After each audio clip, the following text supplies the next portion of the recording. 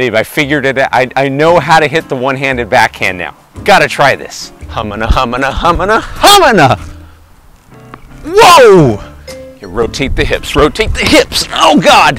Here it comes, here it comes. Yeah! Power position, power position. Oof! So if you're like me and you've been having a lot of trouble with your backhand even after you've been watching loads of videos and trying out all these really good meaning techniques and tips, there's a couple of things to think about.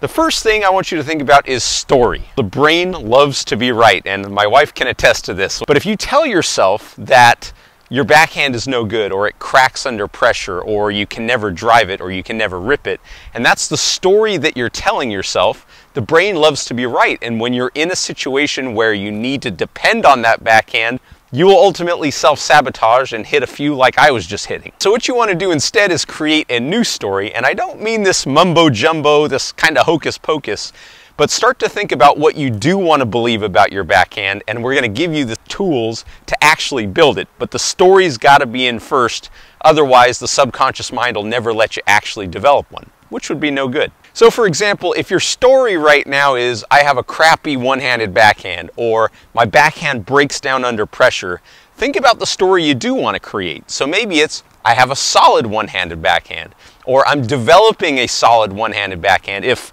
the other one is too much of a stretch.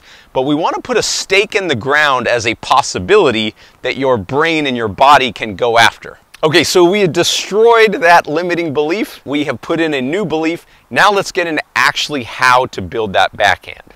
What most people do is they'll go out and they'll watch like a bunch of videos, or maybe they'll even have a lesson, and they'll go out and they'll try and piece together a stroke or a technique from the beginning all at once.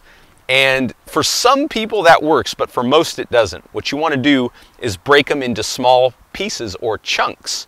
So chunking is when you take really small bits of information, you master them, you get really good at them, then you add another small little chunk, and you add that on to the first skill, you link those skills, and then ultimately you turn it into the whole skill. And that's exactly what we do. In fact, I got 2 videos on my channel that I'll link to down below, one for the one hand and one for the two hand, and I'll link to those down below. All right, and the third superpower to learning a backhand really quickly is this thing called 80-20. 20% of the things that you do get you 80% of the results. Now the problem with going out and rallying with a friend, or in some cases even having someone feed you balls, is there's a very small percentage of reps that are actually great reps. So, you know, you'll lift your head too early, or you'll shank the ball, or you won't get your timing right. There's a lot that goes into hitting a one-handed or two-handed backhand, as you probably know. So what you want to do is find a way to get a lot more quality reps. And there's a great way to do that called the iCoach. My good buddy Lenny Schloss developed this amazing device here, and he did the research at Johns Hopkins University. And what he found was amateur tennis players, on average, are missing the sweet spot of the racket about 80% of the time, and the pros miss it about 50% of the time. And that's because the ball flying away is a massive distraction, right? We want to see how good or how bad of a shot we just hit so we can get prepared for the next ball.